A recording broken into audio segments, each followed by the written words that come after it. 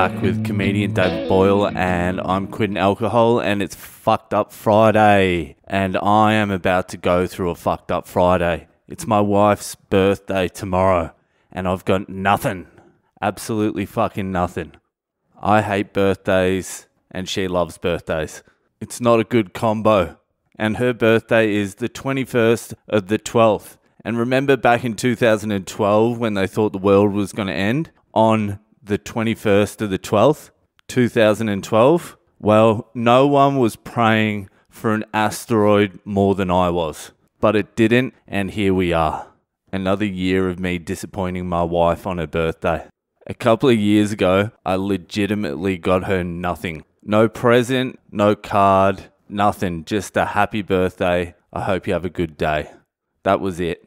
Let me tell you, she didn't take it as well as you might have thought.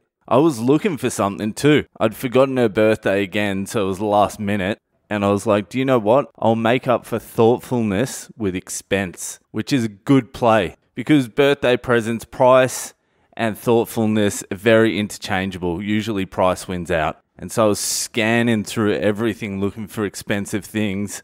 And then I was like, ooh, everything's a bit too expensive. I can't really justify spending this much money on a shitty birthday. I can't. It's not in it's not in me. Even if it means I'm going to be in shit for a long time. And then after I looked at the expensive section, I was like, let's rein it in a little bit. Let's bring it back a little bit further. I was like, I'll just get her a fucking massage or something. I'll just get a certificate from massage and fucking email her. And then I was like, I can't fucking email her a present. That's insane. And I'd left it too late to go to anywhere to get like a printout of anything. So I couldn't do that. I was like, massage, fucking massage, whatever. I'll buy her a fucking massage another day. And then I was like, flowers, she doesn't like flowers. Then I was like, chocolates, nah, I'll probably eat all the chocolates. And then I was like, you know what? I'm just going to get her fucking nothing, you know? I'm just going to fucking alpha dog this thing. She always says I get her nothing, so how about taste a little bit of nothing? And so I woke up in the morning, I was like, happy birthday, babe. Love you, blah, blah, blah. And then I was like, I didn't get you anything this year. And she started laughing. I'm like, no, like nothing. And she started laughing again. I'm like, no, babe, stop laughing and start listening. I got you nothing. Not even a card. I could have handwritten you a note, but I thought a handwritten note is worse than nothing. Hey dude, happy birthday. Hope you have a good one. That's what I would have written. I told her as soon as she woke up because I was like, I don't want her anticipating a big gift all day. So I was like, I'm getting you nothing. And I tried to drill it into her head. You're getting nothing. You're getting nothing. Listen to the words. But still, all day, she thought something was coming. And I probably had time to get something by then, in retrospect. But I had already played my card and I was sticking with it. I'm like, you're getting nothing. And then finally at about 9:30 at night, she's like, I can't believe you got me nothing. And I'm like, you know what? Neither can I. I didn't think I had it fucking in me, but I do now. Now who's the fucking boss?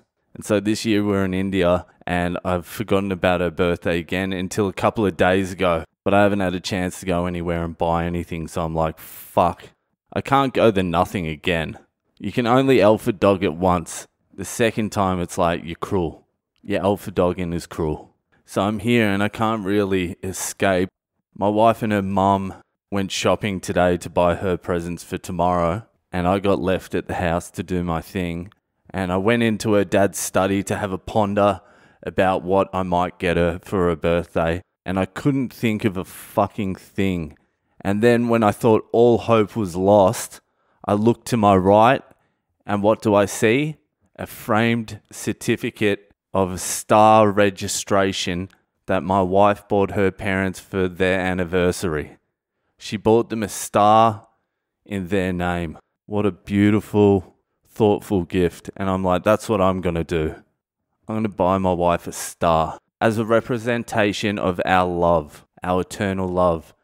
And then I was like, how many stars are there? Like 1 billion? 1 trillion stars? Have they ever counted? How many fucking stars are there? And then I was like, how much are these fucking stars? Name a fucking star. Then I looked it up. It's like fucking billions of stars. I'm like, what a fucking con job. Then I was like, all right, there's billions of stars. How much is it to name one of these fuckers? I looked it up, $40 to name a star. I'm like, Jesus Christ, you're paying $40 for a certificate and it gives you the coordinates of the star. I'm like, I had a telescope once and I couldn't even find the moon. How the fuck am I going to find the coordinates of this fucking star? You could just point to any star in the sky and go, yeah, that's yours. I bought it. She'll be like, but that's the sun. I'm like, yeah, it was fucking expensive. And then I'm like, I wonder if her parents ever called the registration to see if it was actually registered. Because I know they're definitely not looking up the coordinates. This could be a fake fucking certificate for all I know. And then I was like, hey, that's a good idea. A good friend of mine's a graphic designer. He can whip one of these up in like 10 minutes. And so I took a photo of her parents' one and sent it to my good friend, comedian Matt O'Neill. Fucking killer comedian. He's one of the best comedians in Melbourne at the moment, and he's a fucking gun artist and graphic designer. I'm like, bro, I'm in a pickle. It's my wife's birthday tomorrow, and I haven't got her anything, and I'm not getting her anything. Do you reckon you can whip one of these up? And he's like, sure thing. And so Matty boy got it to me, and it looks good. So now all I need to do is print it off and frame it, and maybe buy a card. And you know what? This is going to come out before her birthday as well. And I can confidently say this on this podcast, knowing she won't hear it because she doesn't fucking listen. It will also be a lesson to her. Pay more attention to your husband's career and what's going on. But I really hope she does like her fake star certificate. I'm pretty sure she'll like it. I'll tell her a couple of days later. I'll tell her the day after her birthday. And then I'll post it on Instagram and Facebook. Alright, so that's my fucked up Friday. Enjoy yours. Add me on Instagram. I'll post the fake certificate in a couple of days. And hopefully it blows over pretty quickly. And yeah, enjoy your fucking weekend.